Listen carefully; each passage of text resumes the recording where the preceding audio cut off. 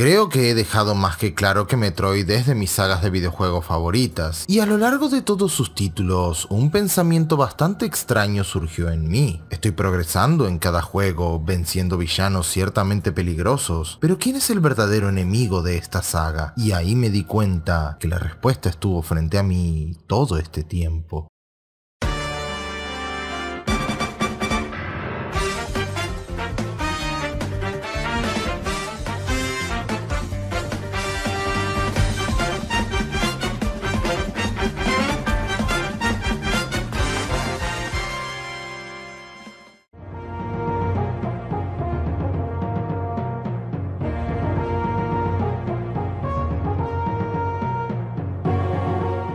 Teorizar sobre videojuegos son elementos que mantienen vivos a los fandoms, y más si estos mantienen el misterio a un nivel tal que más de una interpretación es posible, y en el caso de Metroid, ciertamente nada es lo que parece a simple vista. Ok, vamos a dejar claro esto desde el principio, ya que no quiero hacer otra publicación en mi ventana de comunidad para aclarar lo evidente, pero este video se va a tratar sobre una teoría que formulé en base a mi experiencia jugando los títulos de Metroid, sumado a varios elementos leídos en internet, así como también los manuales y wikis del tema.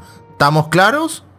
Estamos claros. Ya he dicho antes que los juegos de Metroid a simple vista no parecen ir más allá de un juego de exploración de planetas alienígenas donde matamos monstruos y obtenemos nuevas habilidades, siendo este un buen enganche inicial. Pero mientras vamos indagando juego por juego, siguiendo el orden de los eventos y analizando cosas más detenidamente, nos damos cuenta de que la trama de la saga de Metroid, en especial de la saga principal, es decir, los títulos 2D, hay muchos elementos en el aire que bien se dejan a la interpretación del jugador o son misterios que se revelan en títulos siguientes. La cuestión es que estos juegos son importantes en el sentido de que en cada uno ocurren sucesos importantes que repercuten en futuras entregas. Por poner un ejemplo, si no fuese por los eventos del segundo título, toda la trama del cuarto no habría existido. Y eso tan solo poniendo un ejemplo muy general. Ahora, lo que les quiero detallar es un aspecto que la narrativa de Metroid ha hecho de manera sublime, me atrevería a decir, y es el aspecto de que si bien cada juego tiene villanos claros en la saga, uno no deja de pensar de que hay un gran matiz gris alrededor nuestro. No porque nosotros precisamente seamos los malos, sino más bien porque inintencionalmente terminamos cumpliendo los deseos de lo que para mí es el mal mayor de toda la saga, y responsable de todo lo que ha venido ocurriendo en la saga Metroid. Y sí, estoy hablando del verdadero villano de esta saga, la Federación Galáctica. ¿Nani? Esto quizá les suene loco, pero vayamos más en profundidad juego por juego revisando el rol que ha tenido esta organización e irán entendiendo mi punto. Comenzando justamente por el primer juego, el Metroid de NES. Si bien este juego no tiene tanta trama, hay cosas interesantes en especial en su manual, el cual nos dice que la Federación Galáctica es un congreso formado por varias razas alienígenas con el fin de brindar la paz y estabilidad en la galaxia. Esto trajo una era de prosperidad, pero a su vez el surgimiento de los piratas espaciales provocó que la Federación Galáctica conformara una fuerza de combate para detenerlas, pero la misma se vio fuertemente abrumada tras las represalias de los mismos. Ahora, para empeorar las cosas, los piratas espaciales interceptaron un cargamento con especímenes recientemente descubiertos y capturados en SR-388, los cuales sospecharon fueron la causante de la extinción de gran parte de la vida en dicho planeta. Estos especímenes eran justamente los Metroid,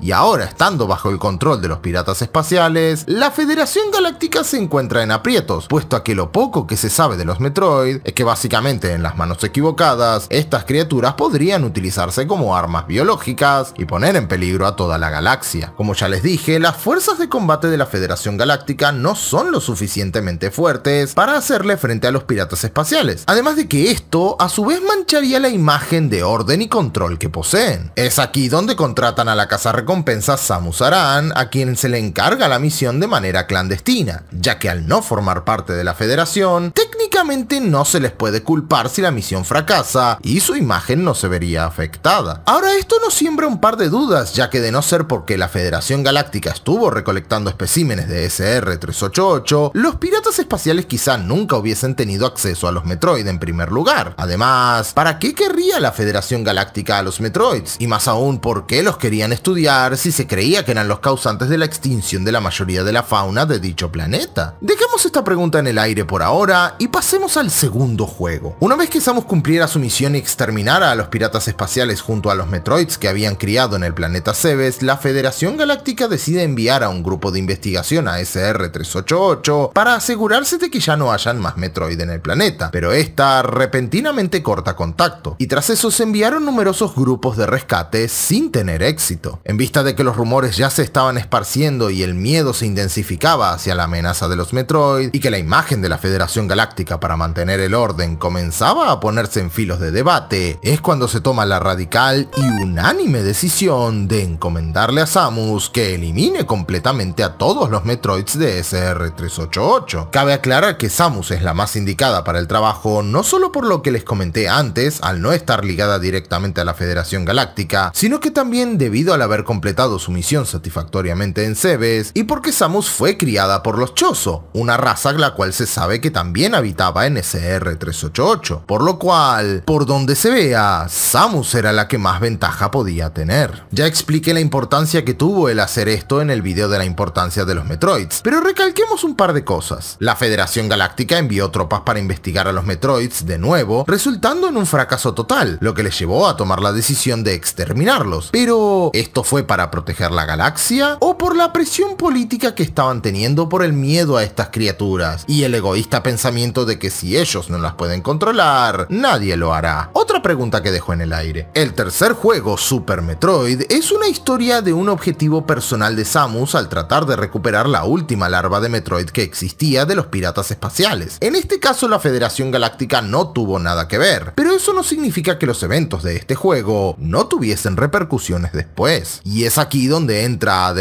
el cual ocurre inmediatamente después de los eventos de Super Metroid. Y créanme, aquí las cosas se ponen muy interesantes. Por un lado, la Federación Galáctica felicitó a Samus por su labor en SR-388 y en Zebes, mientras que le dieron todo el tratamiento médico posible para que se recuperase, y a su vez se recolectaron muestras de ADN que habían quedado en su traje, buscando justamente restos de Metroid, así como de otras especies, además de tratar de explicar cómo fue que Samus obtuvo el Hyper Beam y por qué ella no lo tiene más. Ahora, a Samus inicialmente le dijeron que no pudieron encontrar ningún resto de Metroid en su traje, lo cual es una mentira. Pero más importante aún, todas las muestras fueron llevadas a la colonia espacial Battleship, donde en el afán de obtener alguna muestra de Metroid, clonaron toda muestra de ADN que encontraron en el traje de Samus, obteniendo no solamente muestras de Metroid, sino también de numerosas especies, incluyendo al mismo Ridley. Ahora, antes de proseguir, siento que es necesario aclarar un par de cosas. Personalmente no considero a la Federación Galáctica como una organización de criminales, ya que ahí también hay personas con la genuina intención de mantener la paz en la galaxia, pero también existen personas que toman decisiones ciertamente dudosas. En Derrotado se nos revelan varias cosas interesantes que fomentan mi teoría. Primero, en algún momento entre el Metroid 1 y Super Metroid, la Federación Galáctica decretó como terminantemente prohibido el uso y experimentación con armas biológicas, como por ejemplo los Metroids. Segundo, Samus durante su juventud formó parte de las tropas de la Federación Galáctica bajo el mando de Adam Malkovich, pero por diferencias de opiniones, Samus abandona la Federación para dedicarse a hacer cazarrecompensas. Esto nunca se deja en claro cuáles fueron los motivos puntuales de su abandono, pero tuvo que ser algo a lo que Samus se opuso rotundamente, pero a su vez no cortó relación del todo, justamente al tener personas a las cuales apreciaba y respetaba como Anthony o el mismo Adam Malkovich, razón por la cual aún aceptaba encargos de la Federación como los eventos de los Metroid 1 y 2. Tercero, alguien en la Federación Galáctica debe tener una influencia enorme para autorizar operaciones clandestinas e incluso autorizarlas bajo el nombre de oficiales de alto rango justamente como Adam Malkovich, las cuales incluían no solamente experimentar con armas biológicas como los Metroids, sino que también se tomaran decisiones sumamente arriesgadas como lo eran el hacerlos resistentes al hielo, su única debilidad confirmada, e incluso intentar controlarlos mediante una inteligencia artificial que utiliza las ondas cerebrales de Mother Brain. Battleship era una colonia espacial que simulaba las condiciones atmosféricas de Zebes con el fin de preservar a las especies clonadas obtenidas del traje de Samus, y fue una casualidad que ella interceptara una señal de auxilio para ir allí, y debido a que la colonia fue destruida, no hubieron más evidencias para poder investigar. Ahora, la existencia de esta colonia nos puede dar a pensar de que quizá no sea la única colonia que esté experimentando clandestinamente con los Metroids bajo las órdenes de la Federación Galáctica, lo cual nos puede dar material para más secuelas. Y este es un elemento que el siguiente título, Metroid Fusion, nos termina confirmando. Como ya dije, en algún momento la Federación Galáctica decretó una ley que prohíbe el desarrollo de armas biológicas o la experimentación con seres vivos con el fin de crearlas, algo que tanto Samus como Adam nos confirman al sorprenderse de ver estos experimentos en la colonia. Ahora, seguramente se estarán haciendo las siguientes preguntas. De ser todo esto así, entonces ¿por qué Samus no se levanta contra ellos? ¿Por qué no los inculpa? Es obvio que hay algo podrido en la Federación Galáctica. Pues sí, pero tomemos en cuenta esto. Samus no es una heroína de la justicia, ella es una cazarrecompensas. Ella trabaja bajo contratos de quien sea, algo así como un mercenario. Esa es una misconcepción muy común que hacen los jugadores. ¿En qué beneficiaría a Samus exponer una rama corrupta dentro de la Federación Galáctica, la cual lo más probable sea la que la ha estado contratando en todas estas ocasiones? Aunque esto no significa que a Samus le agrade directamente, pero no hay mucho que se pueda hacer tampoco, aunque la misma Federación Galáctica tampoco es tonta y saben bien que Samus es tanto importante como peligrosa, por lo que el tenerla de su lado encargándole tareas es algo que les conviene mucho. Otro elemento a destacar es que la Federación Galáctica en algún momento estuvo interesada en la tecnología del Power Suit de Samus, pero la misma es demasiado compleja para replicar al ser tecnología chozo y a la vez inútil en otra persona que no sea Samus, ya que ella fue mejorada tanto mental como física como biológicamente con tecnología chozo para justamente usar el Power Suit. Otra razón por la cual la Federación prefiere tenerla como aliada que como enemiga, ya que no se sabe el potencial de los poderes de Samus. Pero también es necesario mantenerla apartada de cosas que podrían perjudicarlos, algo que aprendieron con ADM y que se intensifica aún más en Metroid Fusion. En este caso fue por culpa de un encargo que le hicieron a Samus de escoltar a unos científicos a SR-388 que se vio involucrada en el conflicto de los parásitos X, y los mismos científicos que la salvaron con un cultivo de células de larvas Metroid intencionalmente llevaron a Samus a una zona ajena a los laboratorios médicos de la Federación para que no estuviera al tanto de las operaciones ahí. Lamentablemente la cosa se salió de control antes de lo esperado y Samus se vio obligada a ir a ver qué estaba pasando en los laboratorios biomédicos, donde las piezas extirpadas de su traje fueron llevadas, así como también las muestras de SR-388 para que toda la colonia se viese afectada por el parásito X y peor aún, el nacimiento del organismo SAX. Solo que en esta ocasión Samus es asesorada por una inteligencia artificial que le va encomendando misiones en la colonia, pero que a su vez mantiene contacto con la Federación para evitar levantar sospechas en Samus, cosa que al final no funciona, ya que Samus descubre que ahí también estaban experimentando con Metroids y peor aún, la inteligencia artificial le confirma a Samus que tenían la intención de capturar un espécimen del SAX, es decir, veían potencial en esta criatura formada por el parásito X y los restos de la armadura de Samus, cosa que al final Samus logra impedir al haber hecho entrar en razón a la inteligencia artificial que convenientemente era una versión digitalizada de Adam Malkovich, y así destruir otro intento de experimentación con armas biológicas, tanto con los Metroids como con el SAX. A estas alturas es más que evidente de que hay algo podrido y corrupto dentro de la Federación Galáctica, y solo los próximos títulos nos podrían dar más pistas sobre si este mal que yace en las sombras por ahora pasará a tomar algún protagonismo en alguna entrega a futuro. De mientras, yo seguiré esperando con ansias Metroid Dread, y tengo curiosidad de ver si la Federación Galáctica tendrá su mano metida también en esta historia. Por cierto, ya me preordené la edición de colección y los amigos.